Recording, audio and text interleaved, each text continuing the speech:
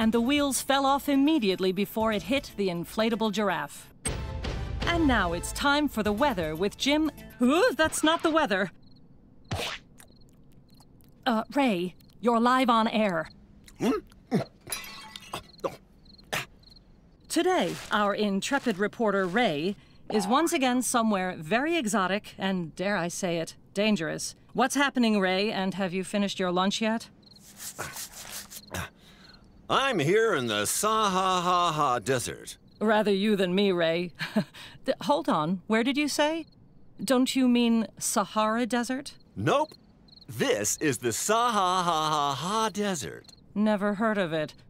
Are you sure it's not the Sahara? The Sahara Desert is twice as hot, and therefore twice as deadly as any other desert in the world. There's no such place, Ray, which makes you twice as stupid. Anyway, whatever. I'm here because there's been reports of a huge plague of man-eating locusts around here. Even though I'm an incredibly brave reporter, I don't want to take any chances. So I'm wearing this special protective gear, which I've been told will withstand...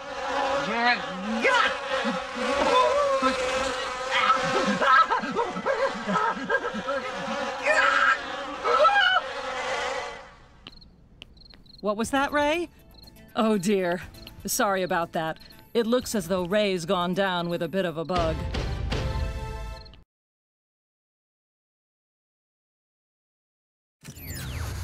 Naked and balancing small, decorative carvings on their heads. In other news, hundreds of mysterious crop circles have appeared in cornfields across Illinois, and our roving reporter Ray is there right now. Yes, Kat, I'm standing in the center of one of these so-called crop circles as we speak. Amazing, Ray.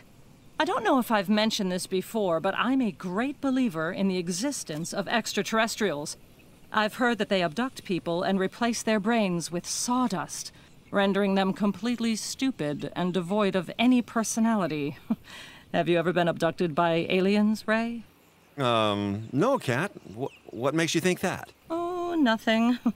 Ray, this is all very mysterious. Are you completely sure this isn't the work of extraterrestrials? Absolutely, Kat. Everyone knows that crop circles are made by pranksters, probably art students, to make us think that the aliens are coming. You know, making a crop circle isn't as difficult as you think. All you need is a ball of string and a plank of wood. You simply tie the string to the center of the plank and anchor the other end of the string to the center of your crop circle. Then it's just a matter of flattening the crop as you shorten the string. Other methods include wearing really big shoes and using beard trimmers in conjunction with...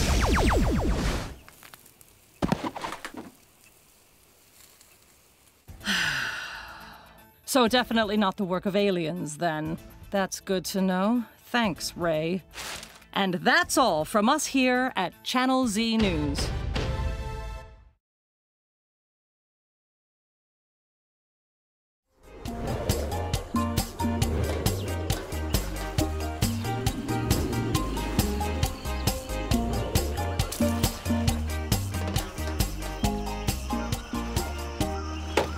Hello, Tu Tu. Hi. I wonder what you will find today. Ooh. I wonder what it could be. Let's tell everyone that you found something. Hey, Mop. Hello. Oh, dear. I think the washing was too heavy. Hey, look. Tu Tu found something. Let's go and see. A handle. What is that doing here? Look. It makes a great swing. Me. Careful, Mop. It doesn't look very strong. Oh, look what you've discovered. It looks like a colorful mask, Yim Yam. Maybe you can ride on it. It might be a little bit too heavy. Look, it's a kite. It can fly in the sky. Wow. Oh, hold on, Tu Tu. Oh, no! Well done, Mop. Now it won't fly away. Ah, good thinking, Mop. Now you can get all your washing dry. Yay!